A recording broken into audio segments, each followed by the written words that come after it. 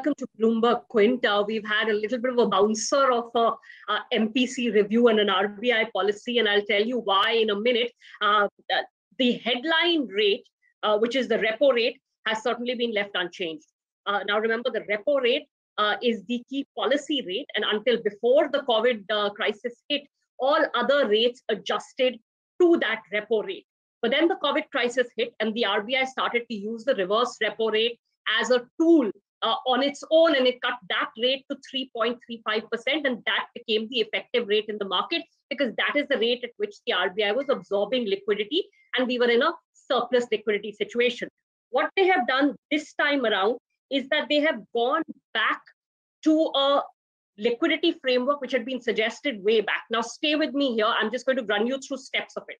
Firstly, a new facility called the Standing Deposit Facility, which has been talked about for very long, has been activated. Now, this is a facility where you don't need collateral to actually put, the RBI doesn't have to give collateral to actually take money from banks, which means that they can absorb larger amounts of liquidity through this window. Now, this window has been activated, and it has been activated at a rate which is 25 basis points below the repo rate, which then becomes 375.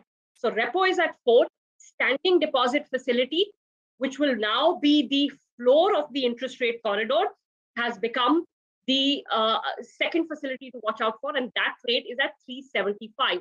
The marginal standing facility has been active and it remains active, and this is for any sort of infusion of liquidity that is required, and that rate is 25 basis points above the repo rate. So when the RBI governor started by saying that we have normalized the interest rate corridor to 50 basis points, that interest rate corridor now is the Standing Deposit Facility at 375, the repo rate at 4, and then the marginal standing facility at 425. Those seem like they have become the 3 operative rates within the interest rate corridor.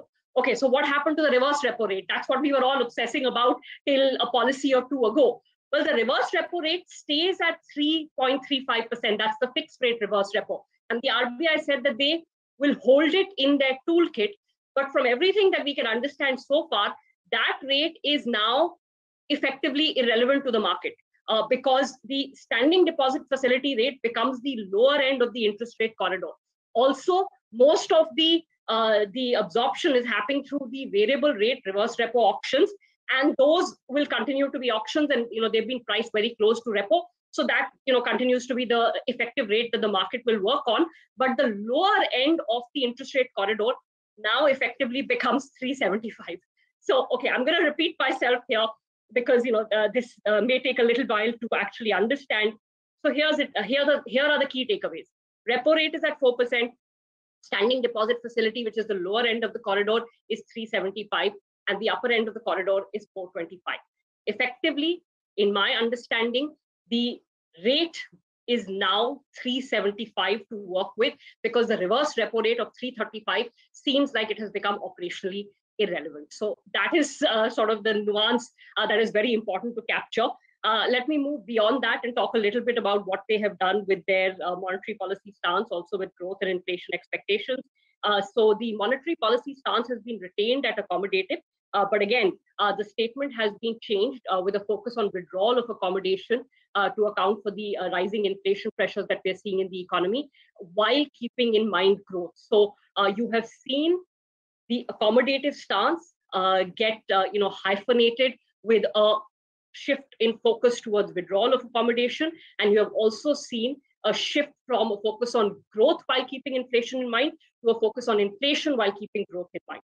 They have cut their growth forecast to 7.2% for FY23, and they have raised their inflation forecast very, very sharply to 5.7% for the current fiscal year, which means then that for the rest of the year, they should now be moving towards tightening in the assumption that they want to bring inflation down closer towards the midpoint of their inflation corridor, and that midpoint is at 4%. So again, I'm going to leave you with a summary. This is a reasonably hawkish policy that has been delivered. The repo rate has been left unchanged, but the liquidity framework change means that the effective rate goes from the reverse repo rate, which was at 335, to the Standing Deposit Facility rate, which is at 375. And you have seen a nuanced change in the stance, which is very clearly shifting focus towards withdrawal of accommodation with an eye on inflation pressures that are building up. The RBI press conference will go live at noon on BloombergQuint. Do stay tuned because you will hear a lot of questions on all of these sort of finer points of today's policy.